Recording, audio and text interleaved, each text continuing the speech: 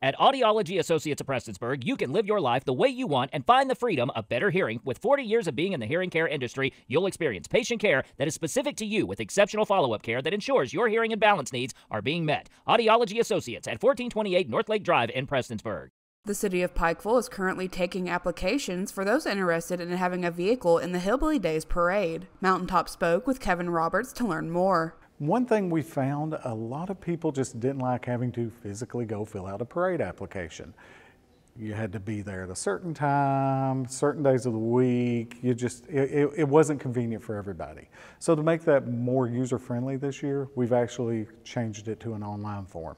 You can go online, fill out the entire form, submit it. Everything's easy peasy, lemon squeezy. There are a few regulations for vehicles in the parade. Drivers must have a license and be at least 18 years or older. The vehicle must be insured. There must be a restraint of at least 42 inches tall for anyone riding in the back. Children 13 and under must stay seated for the entirety of the ride. And for every 6 children, there must be 2 adults to accompany. We want everybody to have a safe, fun parade. I mean, it's a time-honored tradition. This has been going on for almost 50 years, and that parade has been there since day one.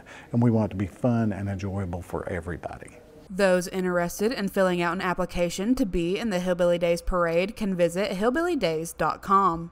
For Mountaintop News, I'm Kelsey Dean.